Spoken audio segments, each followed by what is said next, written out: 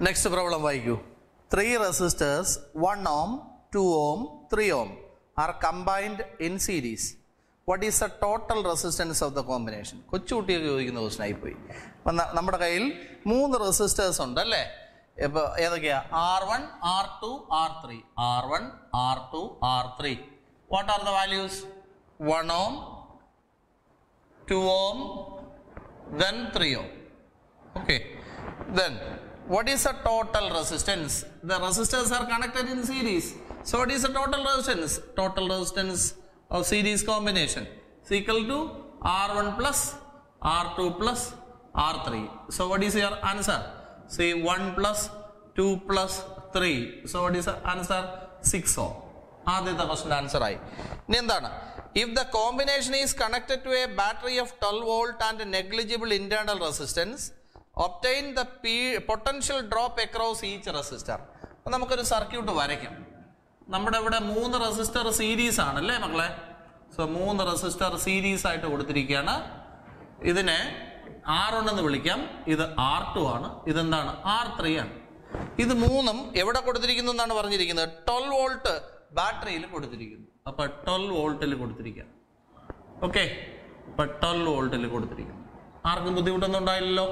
അങ്ങനെയാണെങ്കിൽ ഇനി ഇങ്ങനെ സീരീസ് ആയിട്ട് കൊടുത്താൽ എന്താ പ്രത്യേകത? എല്ലാത്തിലും പോകുന്ന കറണ്ട് സെയിം ആയിരിക്കും. അപ്പൊ എല്ലാത്തിലും പോകുന്ന കറണ്ട് സെയിം ആയിരിക്കും. ആ കറണ്ടിനെ നമുക്ക് എന്തെന്ന് വിളിക്കാം? I എന്ന് വിളിക്കാം.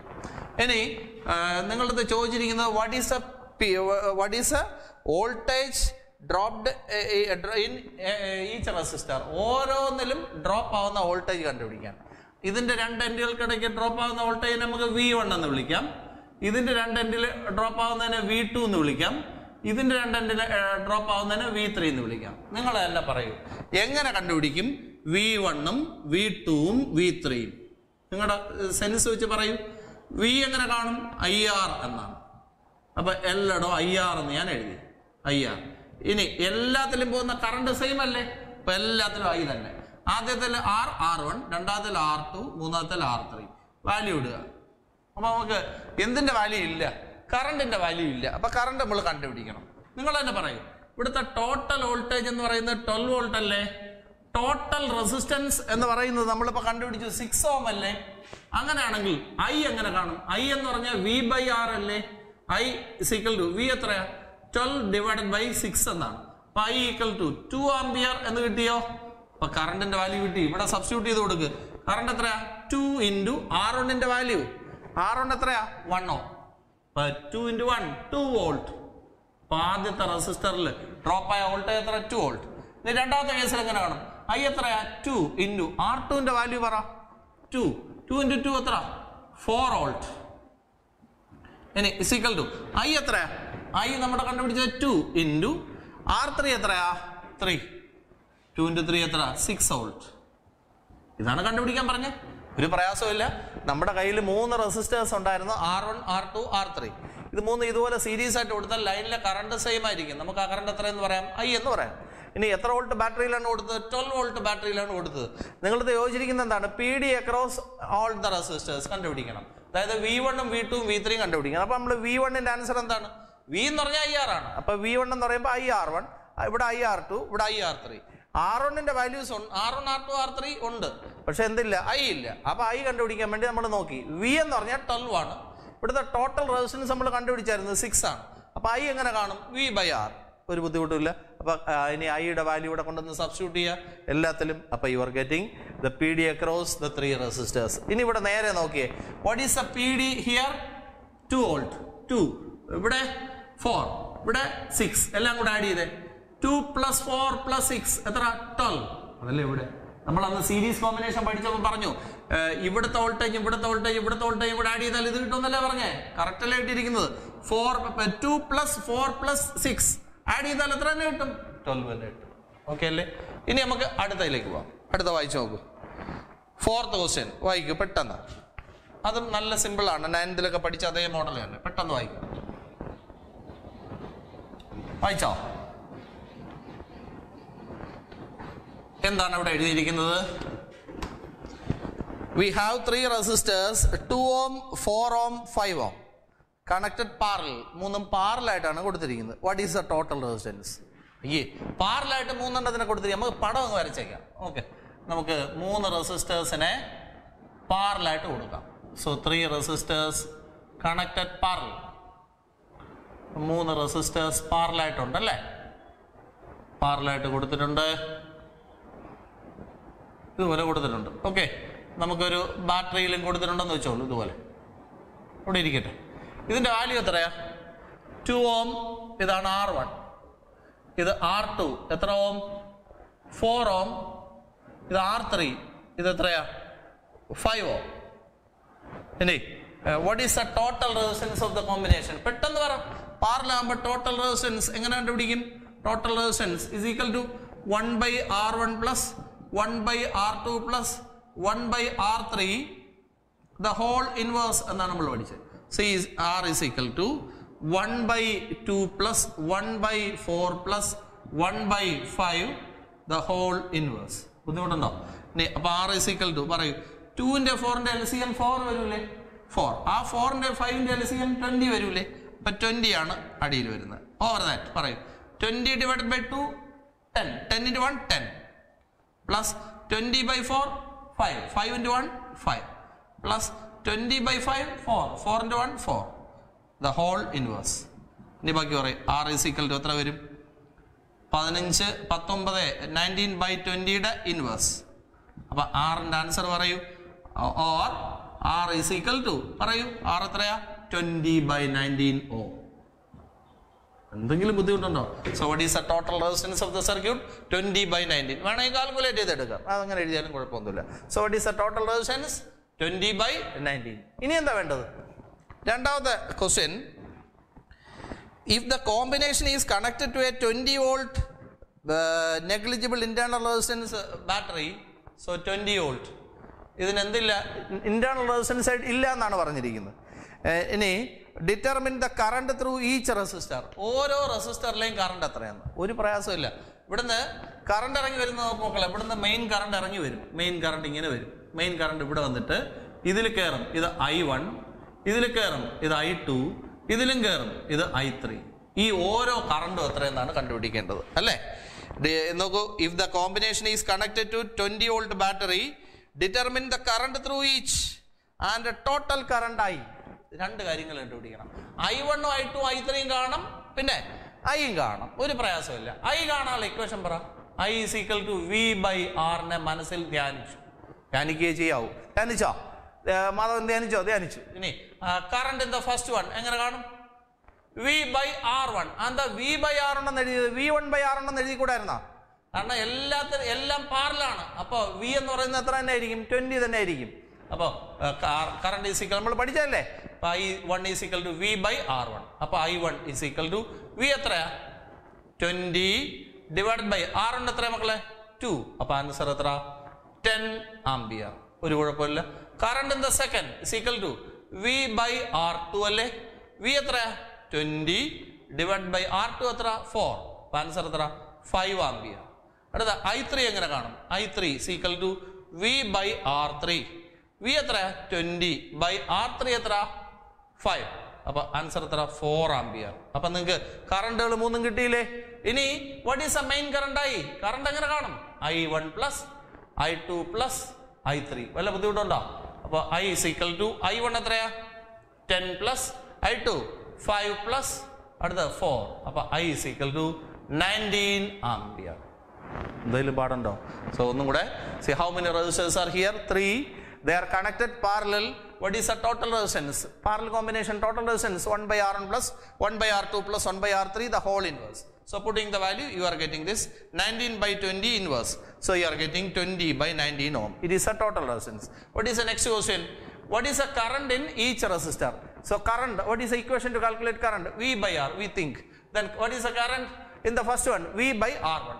Then current in the second one, V by R2. Current in the third, V by R3. V is 20. R1 value you know, R2 you know, R3 you know. So you are getting the currents. Then what is the main current? It is the next question. Main current is equal to I1 plus I2 plus I3. Add. So you will get 19 ampere. Okay. എന്തെങ്കിലും പ്രയാസമായിട്ട് തോന്നിയോ? അടുത്ത ക്വസ്റ്റ്യനിലേക്ക് പോകാം. വായിക്കൂ. Question number 5 വായിക്കൂ.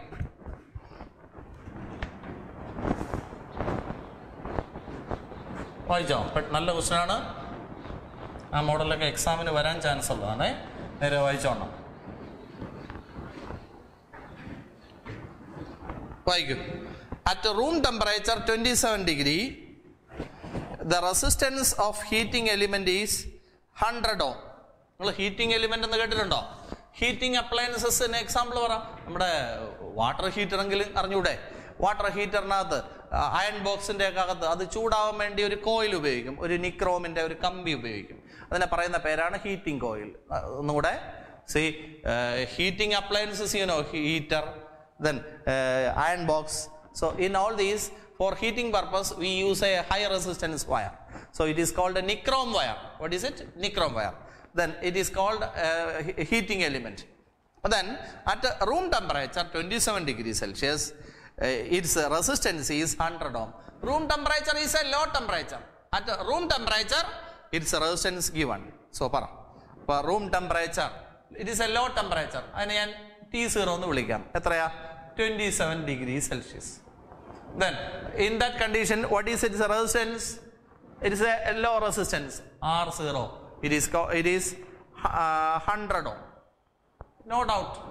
Then what is the temperature of the element if the resistance is 117 ohm, given that temperature coefficient is 1.70 into 10 raised to minus 4 per degree Celsius. So listen properly. At a higher temperature T, its resistance is how much? 117 ohm. Then the temperature coefficient of resistance is 1.70 into 10 raised to minus 4 per degree Celsius. Okay. Then what is the high temperature? It is a question. അപ്പോൾ നമ്മൾ അറിയാന്നുള്ള കാര്യം, ഒരു കണ്ടക്ടറിനെ സംബന്ധിച്ച് temperature കൂടുമ്പം അതിൻ്റെ resistance കൂടും അല്ലേ? അപ്പോൾ നമ്മുടെ പണ്ടത്തെ ടെമ്പറേച്ചർ ലോ ടെമ്പറേച്ചർ, ആ സമയത്തുള്ള റെസിസ്റ്റൻസ് 100. ഇനി ഒരു ഹൈ ടെമ്പറേച്ചർ ഉണ്ട്, ആ ഹൈ ടെമ്പറേച്ചർ ഉള്ള റെസിസ്റ്റൻസ് ഇതിനേക്കാളും കൂടുതലാണ്. അപ്പോൾ ഈ ഹൈ ടെമ്പറേച്ചർ എത്ര എന്നാണ് question. Alpha value given. Okay. Then shall I calculate? എങ്ങനെ കണ്ടുപിടിക്കും? ആൽഫ കാണാനുള്ള ഇക്വേഷൻ സ്ട്രൈറ്റ് ആയിട്ട് പറഞ്ഞാൽ മതി. ആൽഫ കാണാനുള്ള ഇക്വേഷൻ പറയൂ. നിങ്ങൾ പഠിച്ച RT minus R0 divided by R0 into delta T. ഇങ്ങനെയല്ലേ ഞാൻ നിങ്ങളെ പഠിപ്പിച്ചേ? അപ്പോൾ ആൽഫ ഇസ് ഈക്വൽ ടു, നമുക്ക് ഇതിനകത്ത് എന്താ കണ്ടുപിടിക്കേണ്ടത്? ടി ആണ് കണ്ടുപിടിക്കേണ്ടത് അല്ലേ? അപ്പം നമുക്ക് ഒരു കാര്യം ചെയ്യാം. ഇതിനകത്ത് നോക്ക്, എളുപ്പത്തിനുള്ള പരിപാടിയാണ്. ഡെൽറ്റ ടി എടുത്ത് ഇവിടെ വെച്ചേ. അപ്പോൾ delta T is equal to RT minus R0 divided by R0 alpha എന്ന് വരില്ലേ? ഇതവിടെ വെച്ചോ, അതിവിടെ വെച്ചു. ഇനി ഒരു കാര്യം കൂടെ ശ്രദ്ധിക്കണം. നമ്മുടെ ഇവിടുത്തെ ടെമ്പറേച്ചേഴ്സ് എല്ലാം ഡിഗ്രി സെൽഷ്യസിലാണ്. ഈ ആൽഫയുടെ യൂണിറ്റ് പെർ ഡിഗ്രി സെൽഷ്യസിലാണ്. അപ്പോൾ ഒന്നും ചെയ്യണ്ട. ഇനി ഇവിടെ ഡിഗ്രി സെൽഷ്യസിലും ഈ തന്നിരിക്കുന്നത് പെർ കെൽവിനിലും ആണെങ്കിൽ നമ്മൾ എന്ത് ചെയ്യണം? എല്ലാത്തിനെയും ഒരേപോലെ മാറ്റണം. അപ്പോൾ ഇവിടുത്തെ സാധനത്തിന് എന്തിലോട്ട് മാറ്റണമായിരുന്നു? കെൽവിനിലോട്ട് മാറ്റണം. മനസ്സിലായില്ല? ഇവിടെ ടെമ്പറേച്ചർ ഡിഗ്രി സെൽഷ്യസിലല്ലേ തന്നിരിക്കുന്നത്. നമ്മുടെ ഇവിടെ ആൽഫ വാല്യൂ വന്നിരിക്കുന്നത് പെർ ഡിഗ്രി സെൽഷ്യസിലല്ലേ. അപ്പം നമ്മൾ ഒന്നും ചെയ്യേണ്ട. ഇനി നമ്മുടെ ഇവിടെ പെർ ഡിഗ്രി, ഇവിടെ ഡിഗ്രി സെൽഷ്യസിലും ഇവിടെ പെർ കെയിലുമാണ് തന്നിരുന്നെങ്കിൽ നമ്മൾ ഇവിടുത്തെ സാധനത്തിനൊക്കെ എന്തിലോട്ട് മാറ്റേണ്ടി വന്നനെ? കെൽവിനിലോട്ട് മാറ്റേണ്ട. Here luckily no need. So listen, delta T എങ്ങനെ കണ്ടുപിടിക്കും? Delta T is equal to RT minus R0 divided by R0 alpha. So listen, delta T is equal to, put the values. What is RT? What is RT? 117 minus R0. What is R0? 100 divided by R0 100 into what is alpha? 1.7 into 10 raised to minus 4. No problem. Then delta T is equal to 117 minus 100, 17 divided by, ഇത് രണ്ടും കൂടെ into ചെയ്യുമ്പോൾ എത്ര വരും? ഇവിടെ 100 കൊണ്ട് into ചെയ്താൽ ഇത് 170 ആയി. 170 അല്ലേ? 170. ഇനി ഇത് മേലിൽ ചെല്ലുമ്പോഴത്തേക്ക് എത്രയായി? 10 raised to 4 ആയി. ഓക്കെ. ഇനി നമ്മൾ delta T is equal to, നിങ്ങൾ തന്നെ പറയും, ഇവിടെ നിന്ന് ഒരു 0 കൂടെ എടുത്ത് ഒരു 10 കൂടെ എടുത്തിട്ട് ഇതും വെട്ടിപ്പോയി. ബാക്കി 10 raised to 3 എന്ന് പറഞ്ഞാൽ 1000 degree Celsius. Change of temperature എന്ന് പറഞ്ഞാൽ എന്താ? Final temperature minus initial temperature അല്ലേ? ഇതിന്റെ വാല്യൂ ആണ് 1000. ഇനി final temperature minus initial temperature എത്ര മക്കളെ? 27 ഈസ് ഈക്വൽ ടു 1000. Okay. ഇനി അങ്ങനെയാണെങ്കിൽ ടി എങ്ങനെ കണ്ടുപിടിക്കും? What is T? T is equal to ഇതെടുത്ത് അപ്പുറത്ത് വയ്ക്കുക. അപ്പോൾ എത്ര? 1000 + 27 എത്ര? 1027 ഡിഗ്രി സെൽഷ്യസ്. ആൻസർ ആയില്ലേ? അപ്പോൾ നമ്മുടെ ഫൈനൽ ആൻസർ ആയി. അപ്പം നല്ല എളുപ്പമുള്ള ക്വസ്റ്റൻ അല്ലേ? ഒന്നുകൂടെ പറയാം. ഈ മോഡൽ സാധാരണ ഈ ടെമ്പറേച്ചർ കോഎഫിഷ്യന്റ് ഓഫ് റെസിസ്റ്റൻസിന്റെ പ്രോബ്ലം എൻട്രൻസിനും എക്സാമിനും ഒക്കെ വരും. So listen. See, we have a heating element. At a low temperature, its resistance is given. So at a high temperature, its resistance will be. So at a low temperature, its resistance is 100 ohm. So at a high temperature, resistance will be more. So at a high temperature, resistance is more. So what is at high temperature? Alpha given. Then what is the equation to calculate alpha? Alpha is equal to RT minus R0 divided by R0 into change of temperature. You calculate delta T here. Delta T is equal to RT minus R0 divided by R0 alpha. Then put the values. You will get the answer as 1000. Delta T means change of temperature. Change of temperature means T minus T0. Its answer is 1000. What T minus T0 is 27 equal to 1000. What is T? 1027. So what is answer of high temperature? 1027 degrees Celsius. നല്ല എളുപ്പമല്ലേ? അടുത്ത question വായിക്കും. 6th question. വായിക്കും പെട്ടെന്ന്.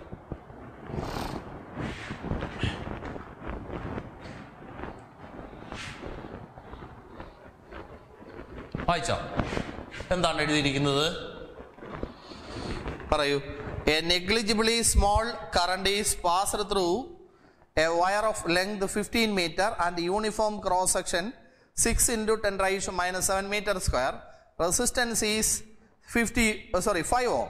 What is the resistivity? നല്ല എളുപ്പമല്ലേ? നോക്ക് എന്താണ്? A negligibly small current is passed through a wire of length. കമ്പിയുടെ length തന്നിട്ടുണ്ട്. What is the length? 15 meter. 15 meter. Uniform cross sectional area തന്നിട്ടുണ്ട്. What is the cross sectional area? 6 into 10 raised to minus 7 meter square. Then resistance is 5 ohm. 5 ohm. Then what is the resistivity? What is the resistivity? അയ്യേ, നോക്ക്. Resistance ആണല്ലോ equation പറയൂ, അല്ലെങ്കിൽ ഏതെങ്കിലും ഒരെണ്ണം പറയൂ. R is equal to, നമ്മൾ പഠിച്ചല്ലേ, R proportional to L by A. അപ്പൊ R is equal to rho L by A പഠിച്ചതാണ്. ഇത് ക്രോസ് ചെയ്തിട്ട് ഒറ്റയടിക്കുക റോ പറയൂ. What is rho? Rho is equal to RA by L. ഞാൻ പഠിപ്പിച്ചതാണ്. ഇവിടെ വാല്യൂ ഇടുക. What is R? 5 into A എത്രയാ? 6 into 10 raised to minus 7 divided by length എത്രയാണ്? 15. അപ്പൊ ഇത് വെട്ടുമ്പോഴത്തേക്ക് ഇവിടെ എത്ര വരും? 3. ഇവിടെ വെട്ടുമ്പോഴത്തേക്ക് എത്ര വരും? 2. അപ്പൊ 2 into 10 raised to minus 7 Om metre. റെസിസ്റ്റിവിറ്റിയുടെ unit എന്താണ്? ഓം മീറ്റർ. കുഴപ്പമില്ല തോന്നിയോ? സിമ്പിൾ ക്വസ്റ്റൻ അല്ലേ? അത് ഞാൻ പ്രത്യേകിച്ച് പറയണ്ടല്ലോ. അടുത്ത 7th question വായിക്കൂ. 7th question ആൽഫ വരുന്ന ക്വസ്റ്റൻ ആണ്, വായിക്കൂ. അതുകൊണ്ട് ഇമ്പോർട്ടൻസ് കൊടുക്കണം. A silver wire has a resistance of 2.1 ohm at 27.5 degrees Celsius. So at a low temperature T0 equal to 27.5 degrees Celsius, its resistance is how much? 2.1 ohm. ബുദ്ധിമുട്ടൊന്നും ഉണ്ടായില്ല. At 100 degrees Celsius, at a high temperature 100 degrees Celsius, then its resistance is 2.7 ohm. Then what is the alpha value? അയ്യേ, straight question പറയൂ. Alpha ആണല്ലോ equation പറയൂ. Alpha equal to പറയൂ RT minus R0 divided by R0 into delta T അല്ലേ? അപ്പൊ alpha is equal to RT minus R0 divided by R0 into delta T എന്ന് പറഞ്ഞാൽ എന്താണ്? T minus T0. ഇതിൽ വാല്യൂ ഇടുക. So alpha is equal to പറയൂ. what is RT? RT നമ്മൾ RT എന്നല്ലേ എടുത്തേ? RT. ഓക്കെ, RT എത്രയാ? RT is 2.7 minus R0 2.1 divided by R0 2.1 into T എത്രയാ? 100 minus T0 27.5. അപ്പോൾ എത്ര വരും?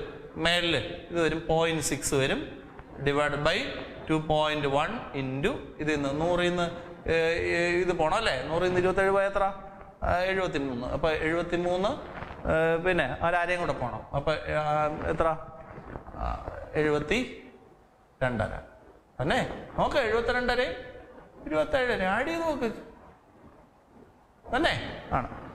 ഇനി നിങ്ങൾ തന്നെ കാൽക്കുലേറ്റ് ചെയ്തെടുക്കുക. ഇത് ഞാൻ ഹെൽപ്പ് ചെയ്യുന്നില്ല. അപ്പോൾ കാൽക്കുലേറ്റ് ചെയ്യുക. അപ്പോൾ ആൽഫ വാല്യൂ കിട്ടിക്കോളും. അപ്പോൾ എത്ര വരും? ആൽഫ വരുന്നത് 0.00394 എന്ന് വരും. ആൽഫയുടെ യൂണിറ്റ് എന്ത് വരും? പെർ ഡിഗ്രി സെൽഷ്യസിൽ വരും, പെർ കെൽവിനിൽ വരും.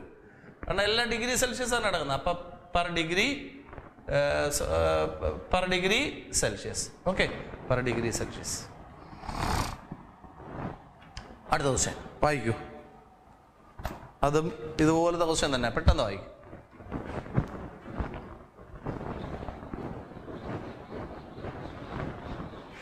സിമ്പിളാണ്, നിങ്ങൾക്ക് തനിയെ ചെയ്യാന്നുള്ള ക്വസ്റ്റ്യൻസ് ആണ് ഇതല്ല.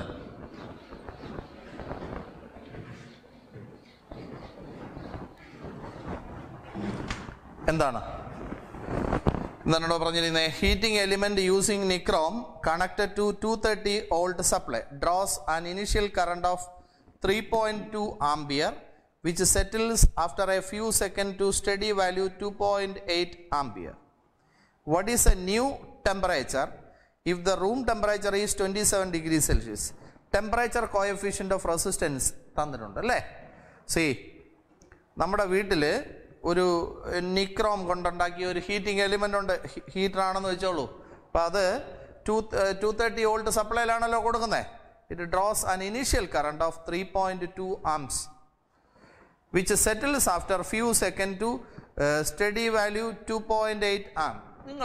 ഞാനൊരു കൊച്ചു കാര്യം പറയാം. നിങ്ങൾ വീട്ടിൽ ഹീറ്ററൊക്കെ ഇടൂലേ? ഹീറ്ററോ എ സിയോ അങ്ങനെയുള്ള സാധനങ്ങളൊക്കെ ഓൺ ചെയ്യുമ്പോഴത്തേക്ക് പെട്ടെന്ന് ഡൗൺ ആവുന്നുണ്ട്. മൊത്തത്തിൽ എല്ലാ ബൾബും എല്ലാം ഒന്ന് മിന്നും, ഒന്ന് വോൾട്ടേജ് ഒന്ന് കുറയുന്ന ഒരു എഫക്റ്റ് ഉണ്ടാകും, മൊത്തത്തിൽ ഒന്ന് ഡൗൺ ആവുന്ന എഫക്റ്റ് ഉണ്ടാകും. എന്താ അങ്ങനെ? നമ്മുടെ ഹീറ്റർ ഓൺ ചെയ്യുന്നു. ഹീറ്റർ ഓൺ ചെയ്യുമ്പോൾ നമുക്ക് അറിയാമെന്നുള്ള ഒന്ന് മിന്നുന്നത് കാണാം ലൈനിൽ എല്ലാം. അപ്പോൾ എന്താണ് സംഭവം? ഹീറ്റർ എന്ന് പറയുന്നത് ഒരു പവർ കൂടിയ ഡിവൈസാണ്. നമ്മൾ പഠിച്ചതല്ലേ പവർ കണ്ടുപിടിക്കാനുള്ള ഇക്വേഷൻ പറ. Power is equal to V²/R എന്നാണ് പഠിച്ചത് അല്ലേ? Power is equal to V²/R എന്നാണ്. ഇവിടെ പവർ മോർ ആണ്. ഹീറ്ററിനെ സംബന്ധിച്ച് പവർ കൂടിയ ഡിവൈസാണ്. അപ്പോൾ അതിൻ്റെ റെസിസ്റ്റൻസ് ലോ ആയിരിക്കും. സംശയം ഉണ്ടോ? പവർ കൂടുതലാണെങ്കിൽ റെസിസ്റ്റൻസ് ലോ ആയിരിക്കും. ഇനി വീട്ടിലെ എല്ലാ ഡിവൈസിനും വോൾട്ടേജ് സെയിം ആണ്. V is a constant. അപ്പോൾ power inversely proportional to resistance. അപ്പോൾ പവർ കൂടുതലായതുകൊണ്ട് റെസിസ്റ്റൻസ് കുറവായിരിക്കും. അപ്പോൾ ഹീറ്ററിൻ്റെ റെസിസ്റ്റൻസ് ലോ ആണ്. റെസിസ്റ്റൻസ് ലോ ആകുമ്പോൾ അതിൽ ഒരുപാട് കറണ്ട് വരും. അപ്പോൾ വീട്ടിൽ നിന്ന് ഒരുപാട് കറണ്ട് അത് വലിക്കും. അപ്പോൾ അത് വർക്ക് ചെയ്യാൻ വേണ്ടി ഇറ്റ് ഡ്രോസ് മോർ കറണ്ട്. അതുകൊണ്ടാണ് ഡിം ആവുന്നത്, ബൾബ് ഡിം ആവുന്നത്. ഓക്കെ, ഇനി ഇത് വർക്ക് ചെയ്ത് തുടങ്ങിയാൽ ഇത് ചൂടാവും. അപ്പോൾ ഇത് ചൂടാകുമ്പം അതിൻ്റെ ടെമ്പറേച്ചർ കൂടും. ടെമ്പറേച്ചർ കൂടുമ്പോഴത്തേക്ക് അതിൻ്റെ റെസിസ്റ്റൻസ് കൂടും. റെസിസ്റ്റൻസ് കൂടിയാൽ എന്ത് സംഭവിക്കും? റെസിസ്റ്റൻസ് കൂടിയാൽ എന്ത് ചെയ്യും? അതിലോട്ടുള്ള കറണ്ടിൻ്റെ അളവ് കുറയും. അപ്പോൾ അത്രയും കറണ്ട് അത് വലിക്കില്ല. അപ്പോൾ അത്രയും കറണ്ട് വലിക്കാത്തപ്പോഴത്തേക്ക് ബാക്കി ലൈനിലുള്ള ബാക്കിയുള്ളതിനൊക്കെ കിട്ടുന്ന കറണ്ടാവും. മനസ്സിലായില്ല? നമ്മുടെ ഹീറ്ററിനെ പറ്റി പറയാം ഒന്നുകൂടെ സ്റ്റാർട്ടിങ്ങിലോട്ട്. വീട്ടിലെല്ലാ അപ്ലയൻസസും എങ്ങനെയാണ് കണക്ട് ചെയ്യുന്നത്? വീട്ടിലെല്ലാ അപ്ലയൻസസും കണക്ട് ചെയ്യുന്ന പാരലായിട്ടല്ലേ? അപ്പോൾ അവിടെ നമ്മൾ ഉപയോഗിക്കുന്ന ഇക്വേഷൻ എന്താണ്? Power is equal to V²/R എന്നാണ്. ഇനി all the appliances are connected parallel, so V is same for all, so this term is a constant, so power is inversely proportional to resistance. Any doubt? See, heater is a high power device, high power. So for heater high power high ആകുമ്പോഴത്തേക്ക് resistance law, അതിൻ്റെ resistance law ആണ്. Okay, resistance law ആണെങ്കിൽ ഹീറ്ററിന്റെ resistance law ആണ്. Okay, heater on ചെയ്യാൻ പോകണം. Resistance കുറഞ്ഞൊരു ഡിവൈസാണ്. Switch അങ്ങോട്ട് on ചെയ്തു, ആ റെസിസ്റ്റൻസ് കുറവല്ലേ? അപ്പോൾ ഉള്ള കറണ്ട് എല്ലാം തള്ളിക്കറി അങ്ങോട്ട് പോകും. അപ്പോൾ ഇറ്റ് ഡ്രോസ് മാക്സിമം കറണ്ട്. അപ്പോൾ ലൈനിലെ കറണ്ട് എല്ലാം അങ്ങോട്ട് ഒഴുകി. അപ്പോഴത്തേക്ക് ബൾബിന്റെ ലൈൻ ഡിംസ്. അപ്പം ലൈനിൽ കണക്ട് ചെയ്യുന്ന ബൾബ് എന്ത് ചെയ്യും? ഡിമ്മായി. ഇനി എന്ത് ചെയ്യും? So it starts it's working.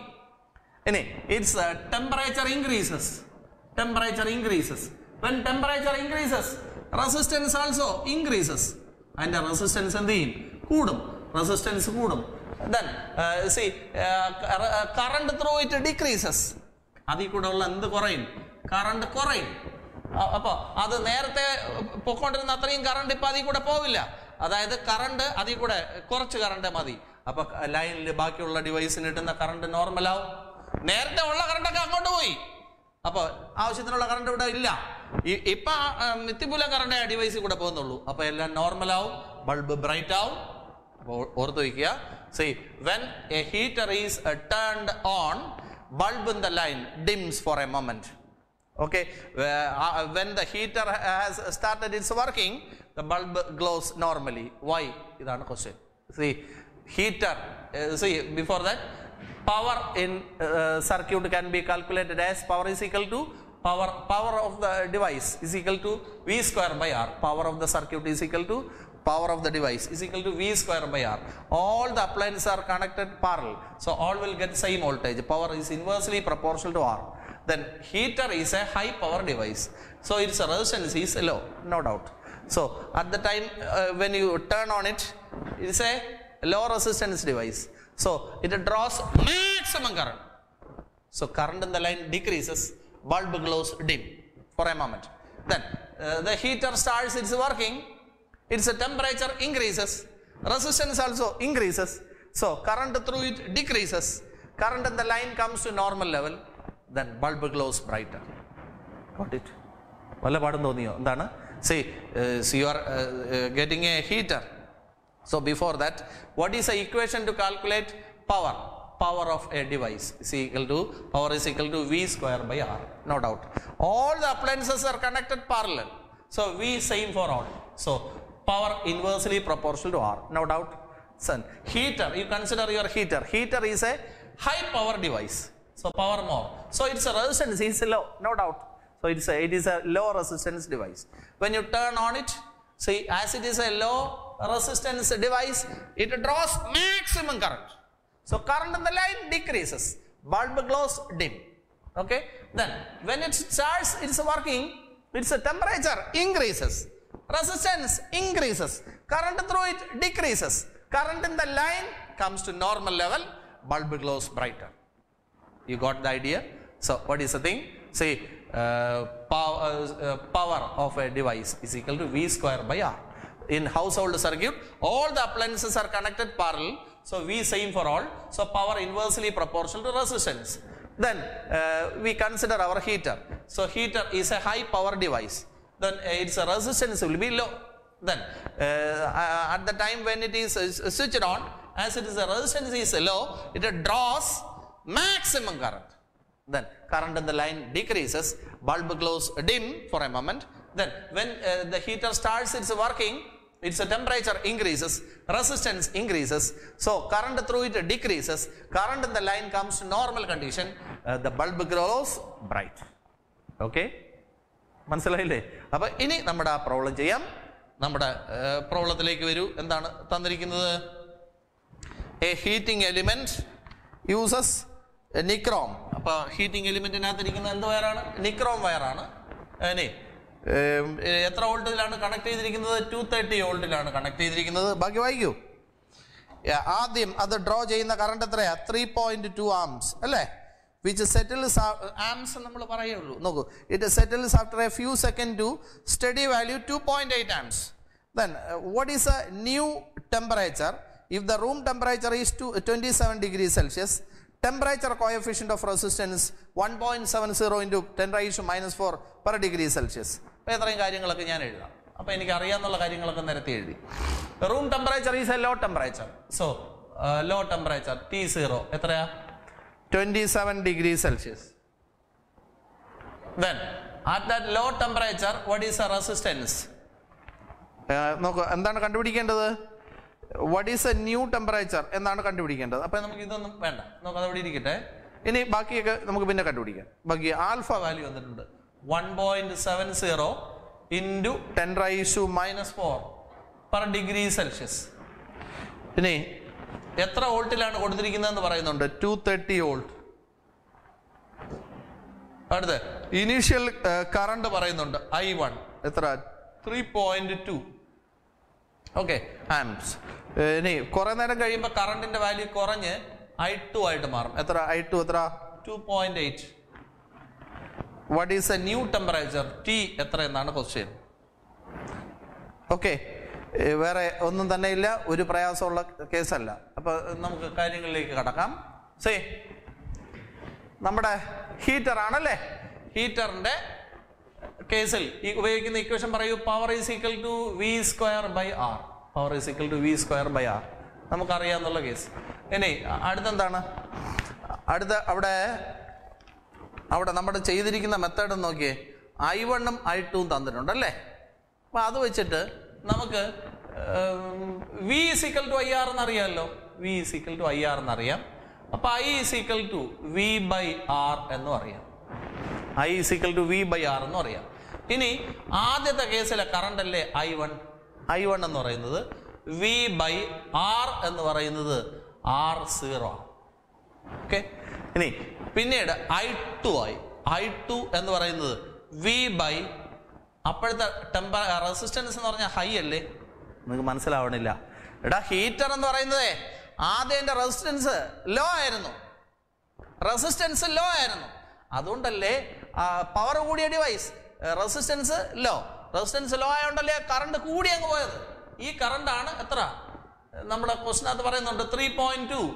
ഇനി അടുത്ത് അത് ഹീറ്റഡ് ആയി തുടങ്ങിയപ്പോൾ അതിന്റെ റെസിസ്റ്റൻസ് കൂടി അപ്പൊ അതിൽ കൂടെയുള്ള കറണ്ട് കുറഞ്ഞു. കറണ്ട് എത്രയായിട്ട് മാറിയെന്ന് 2.8 ആയിട്ട് മാറി. ഇനി ഇവിടുത്തെ കേസിൽ വിയുടെ വാല്യൂ അവർക്കറിയാം, നമുക്കറിയാം 230 ആണ്. അപ്പൊ ഇവിടെ I1ന്റെ വാല്യൂ ഇതാണ്, I2ന്റെ വാല്യൂ ഇതാണ്. ഇനി നിങ്ങൾ പറയൂ എങ്ങനെ ഇതിനകത്തുനിന്ന് R0 കാണും. പറയൂ R0 എങ്ങനെ കാണും? R0 ഈസ് ഈക്വൽ ടു പറയൂ, R0 equal to V by I1. V എത്രയാ 230 ഡിവൈഡ് ബൈ 3.2 കാൽക്കുലേറ്റ് ചെയ്യാം. അപ്പോൾ 10 കൊണ്ട് ഇൻറ്റു ചെയ്യുമ്പോൾ 2300 ഡിവൈഡ് ബൈ 32 കാൽക്കുലേറ്റ് ചെയ്യുമ്പോൾ R0യുടെ വാല്യൂ കിട്ടും. അത് 71.875 എന്നാണ് എനിക്ക് കിട്ടിയത്. അതുപോലെ RT എങ്ങനെ കാണും? RT ഇസ് ഈക്വൽ ടു പറയൂ വി ബൈ I2. വി എത്ര 230 ഡിവൈഡ് ബൈ I2 എത്ര മക്കളെ 2.8. മേലും താഴെ 10 കൊണ്ട് ഇൻറ്റു ചെയ്യുക 2300 ഡിവൈഡ് ബൈ 28. അപ്പൊ ആൻസർ വരുന്നത് 82.143 എന്നാണ് ഓം. അപ്പൊ RTയുടെയും R0യുടെയും വാല്യൂ ആയി. ഇനി നിങ്ങളുടെ ചോദിച്ചിരിക്കുന്ന T എത്രയെന്നല്ലേ, ആൽഫ ആണല്ലോ ഇക്വേഷൻ പറ. Alpha is equal to RT minus R0 divide by R0 into T minus T0. Straight എഴുതിക്കോ, ഒരു കുഴപ്പമില്ല. ഇനി ഇതിനകത്ത് നമുക്ക് RT ഉണ്ട്, R0 ഉണ്ട്, T ഇല്ല, T0 ഉണ്ട്. ഇതിനകത്ത് വാല്യൂ ഇട്ട് കൊടുക്കുക. നിങ്ങൾ തന്നെ പറയൂ, ആൽഫയുടെ വാല്യൂ പറയൂ 1.7 into 10⁻⁻⁴ is equal to RT എത്രയാ 82.143 minus R0യുടെ value 71.875 divided by 71.875 into T minus T0 എത്രയാ 27. ഓക്കെ, ഇനി ഇതിനകത്ത് നിന്ന് ബെറ്റർ എന്ന് പറയുന്നത് ഈ T മൈനസ് 27 എടുത്ത് അവിടെ വെച്ചിട്ട് അത് ഇവിടെ വയ്ക്കുന്നതാണ്. അപ്പൊ T minus 27 is equal to പറയൂ 82.143 മൈനസ് 71.875 ഡിവൈഡഡ് ബൈ 71.875 ഇൻറ്റു ഇതിവിടെ വരും പറയൂ 1.7 ഇൻറ്റു 10⁻⁻⁴. ഇത് കാൽക്കുലേറ്റ് ചെയ്യാം. അപ്പൊ T മൈനസ് 27 കിട്ടും. എന്നിട്ട് T കാണാൻ എന്ത് ചെയ്യും? Answer plus 27. അപ്പൊ Tയുടെ ആൻസർ കിട്ടിക്കോളും.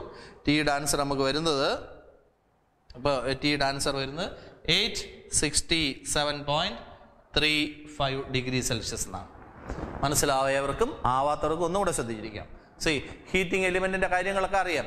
ആദ്യം അത് ഹൈ പവർ ഡിവൈസ് ആണെന്ന് അറിയാം. അപ്പോൾ അതിന്റെ റെസിസ്റ്റൻസ് ലോ ആണ്, അതുകൊണ്ട് കൂടിയ കറണ്ട് അതിൽ കൂടെ പോകും. അത് കഴിയുമ്പോഴത്തേക്ക് അത് ചൂടാകുമ്പോഴത്തേക്ക് അതിന്റെ റെസിസ്റ്റൻസ് കൂടുമ്പോൾ അതിൽ കൂടെ ഉള്ള കറണ്ട് കുറയും. അപ്പോൾ നോക്കൂ, ആദ്യത്തെ V is equal to IR എന്നെങ്കിലും അറിയാം. അപ്പോൾ ആദ്യം I കാണാനുള്ള ഇക്വേഷൻ അറിയാം. ആദ്യത്തെ കേസിൽ I എങ്ങനെ കാണും? വി ബൈ R0, R1 എന്നല്ല, വി ബൈ R0. ഇനി രണ്ടാമത്തെ കേസിൽ കറണ്ട് എങ്ങനെ കാണും? V by RT. ഓക്കെ, ഇനി ഇതിൻ്റെ രണ്ടിൻ്റെ വാല്യൂ അറിയാം. ഇത് വെച്ചിട്ട് നമ്മൾ R0യും കാണുന്നു RTയും കാണുന്നു. അതിനകത്ത് ആർക്കും ഡൗട്ടില്ലല്ലോ. RT R0 കണ്ടു. ഇനി ആൽഫ ആണുള്ള ഇക്വേഷൻ ഇതല്ലേ, ഇതിൽ വാല്യൂ ഇട്ട് കൊടുക്കുക. ആൽഫ തന്നിട്ടുണ്ട്, RT R0യൊക്കെ ഉണ്ട്, T ഇല്ല, T0യുടെ വാല്യൂ ഉണ്ട്. ഇതിൽ നിന്ന് റീഅറേഞ്ച് ചെയ്തിട്ട് എന്ത് കണ്ടുപിടിക്കുക, T കണ്ടുപിടിക്കുക. ബെറ്റർ വേ എന്താണെന്ന് ഞാൻ പറഞ്ഞു. ഈ T - T0 27 എടുത്ത് ഇവിടെ വെച്ചിട്ട് ഇതെടുത്ത് ഇവിടെ വയ്ക്കുക. എന്നിട്ട് ഇത് കാൽക്കുലേറ്റ് ചെയ്യുക. അപ്പോൾ T - 27ൻ്റെ ആൻസർ കിട്ടും. അത് ഇന്ന് T കാണാൻ എന്ത് ചെയ്യും, ആ ആൻസർ പ്ലസ് 27. അപ്പോൾ Tയുടെ ആൻസർ കിട്ടി. ഓക്കെ അല്ലേ? അടുത്ത ക്വസ്റ്റ്യൻ വായിക്കും.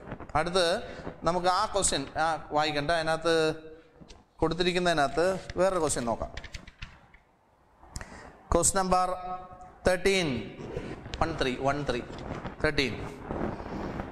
ക്വസ്റ്റ്യൻ നമ്പർ 13 പെട്ടെന്ന് വായിക്കും. നമ്മൾ പഠിച്ചതെല്ലാം ചെയ്ത് ഒതുക്കാം. അപ്പോഴത്തേക്ക് തിയറിയും പ്രോബ്ലം കൂടെ ഒരുമിച്ച് അങ്ങ് തീരും. അതായിരിക്കും നിങ്ങൾക്ക് ഒരു സുഖം.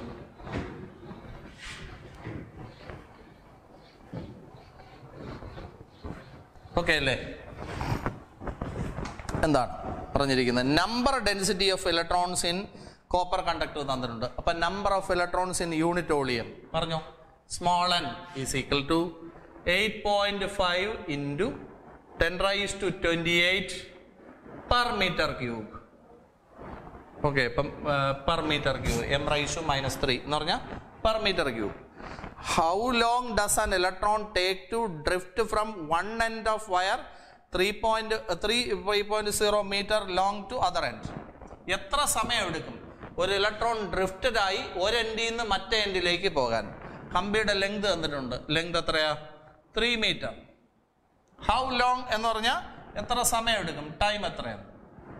ഇനി ഏരിയ ഓഫ് ക്രോസ് സെക്ഷൻ തന്നിട്ടുണ്ട്. A is equal to പറയൂ 2 × 10⁻⁻6 മീറ്റർ സ്ക്വയർ. ഇനി കമ്പി കൂടെ ഉള്ള കറണ്ടും തന്നിട്ടുണ്ട്. Current is equal to 3 ampere. നമുക്കറിയാവുന്ന കാര്യങ്ങളാണ് എല്ലാം, ഒരു പ്രയാസമുള്ളതല്ല. നിങ്ങൾ പറയും കറണ്ട് കണ്ടുപിടിക്കാനുള്ള ഇക്വേഷൻ പറ. Current is equal to VDENA എന്നൊരു ഇക്വേഷൻ പഠിച്ചോ? ഇതിനകത്തുനിന്ന് I ഉണ്ട്, ഇവിടെ നമുക്ക് ഓരോന്നിലും I ഈസ് ഈക്വൽ ടു, ഇവിടെ വെലോസിറ്റി എന്ന് പറഞ്ഞാൽ എന്താണ്? ഡിസ്പ്ലേസ്മെന്റ് ബൈ ടൈം അല്ലേ? അപ്പോൾ വെലോസിറ്റി എന്ന് പറഞ്ഞാൽ ഡിസ്പ്ലേസ്മെന്റ് ബൈ ടൈം. കമ്പിയുടെ ഒരറ്റത്തു നിന്ന് മറ്റേ അറ്റത്തോട്ടുള്ള ഡിസ്പ്ലേസ്മെന്റ് ആണ്. അതെന്ന് പറയുന്നത് ലെങ്ത് അല്ലേ? അപ്പോൾ L/T എന്ന് എഴുതാം. Then ENA. അപ്പോൾ ഇതിനകത്തുനിന്ന് T ആണ് കണ്ടുപിടിക്കേണ്ടത്. T എങ്ങനെ കണ്ടുപിടിക്കും? LENA divided by I. ഇനി നിങ്ങൾ പറയും L ഉണ്ടോ? ഉണ്ട്. ഈ ചാർജ് ഓഫ് ഇലക്ട്രോൺ അറിയാം, N അറിയാം, A അറിയാം, I അറിയാം. എല്ലാ സാധനങ്ങളും ഉണ്ട്. L എത്രയാ? 3 into charge of electron 1.6 into 10⁻⁻19 into number of electrons in unit volume 8.5 into 10⁻28. അടുത്ത് A എന്താണ്? A എന്താണ്? 2 ഇൻറ്റു 10⁻⁻6. 2 ഇൻറ്റു 10⁻⁻6 ഡിവൈഡഡ് ബൈ അടുത്ത I എന്ന് പറഞ്ഞാൽ എന്താണ്? 3. ഇത് കാൽക്കുലേറ്റ് ചെയ്തെടുക്കുക. അപ്പോൾ ടൈമിൻ്റെ ആൻസർ കിട്ടിക്കോളും. എത്ര? 2.73 ഇൻറ്റു 10⁻⁴. അത്രയും സെക്കൻഡ്. ഒരു ബുദ്ധിമുട്ടുള്ള കേസല്ല. ഒരു കമ്പിയാണെന്നെങ്കിലും മനസ്സിലായല്ലോ. ഈ കമ്പിയിൽ കൂടെ ഉള്ള കറണ്ട് കണ്ടുപിടിക്കാനുള്ള ഇക്വേഷൻ എന്താ? VDENA. അതിനകത്ത് നിന്ന് V എന്ന് പറഞ്ഞാൽ ഡ്രിഫ്റ്റ് വെലോസിറ്റി, വെലോസിറ്റി എന്ന് പറഞ്ഞാൽ ഡിസ്പ്ലേസ്മെന്റ് ബൈ ടൈം അല്ലേ? ഇവിടുത്തെ കമ്പിയുടെ ലെങ്ത് എന്ന് പറയുന്നത് L ആണ്. അപ്പോൾ ഇവിടുത്തെ ഡിസ്പ്ലേസ്മെന്റ് എന്ന് പറഞ്ഞാൽ L ആണ്. അപ്പോൾ ഡിസ്പ്ലേസ്മെന്റ് ബൈ ടൈം എന്ന് എഴുതി ENA. ഇതിനകത്ത് T എങ്ങനെ കാണുമെന്നാണ്? LENA divided by I. എല്ലാത്തിൻ്റെ വാല്യൂ ഇട്ട് കൊടുക്കുക. You will get the value of time. ഒരു പ്രയാസമില്ല, സ്ട്രൈറ്റ് ക്വസ്റ്റൻ ആണ്. അടുത്ത ക്വസ്റ്റ്യൻ വായിക്കൂ. 14.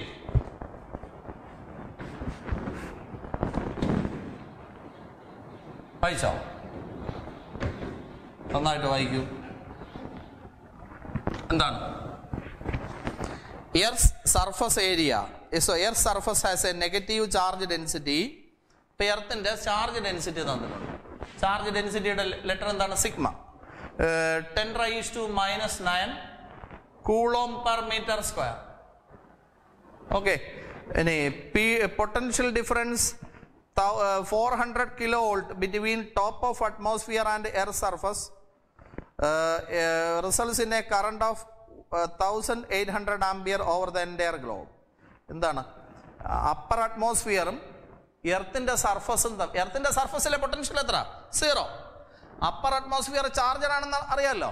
അപ്പോൾ അവിടവും എർത്തിന്റെ സർഫസും തമ്മിലുള്ള പൊട്ടൻഷ്യൽ ഡിഫറൻസ് 400 കിലോ വോൾട്ട് ആണ്. അപ്പോൾ 400 ഇൻറ്റു 10⁻³ വോൾട്ട് ആണ്. ഓക്കെ, അത്രയും. ഇനി തന്നിട്ടുണ്ട്, ഇത് കാരണം ഒരു കറണ്ട് ഉണ്ടാവും. കറണ്ടിന്റെ വാല്യൂ എത്ര?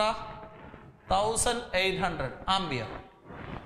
അങ്ങനെയാണെങ്കിൽ നോക്കൂ, if there were no mechanism of sustaining electric field, how much time would required to neutralize earth surface? അപ്പോൾ ഇത്രയും കറണ്ട് ഉണ്ടാവും ഈ പി ഡി കാരണം. അങ്ങനെ ഇനി എർത്തിന്റെ റേഡിയസ് തന്നിട്ടുണ്ട് 6.37 ഇൻറ്റു 10⁻6 മീറ്റർ. ഇനി നിങ്ങളുടെ അടുത്ത് ചോദിച്ചിരിക്കുന്ന ക്വസ്റ്റ്യൻ ഇതാണ്, ഈ ഇത്രയും കറണ്ടിനെ ക്യാൻസൽ ചെയ്ത് കളയാൻ എത്ര സമയം വേണം എന്നാണ് question. How much time required to neutralise earth surface. അപ്പോൾ നമ്മുടെ എർത്തിന്റെ atmosphere, you know about earth atmosphere, charged. Okay, so high potential. Earth surface, zero potential. So what is the potential difference?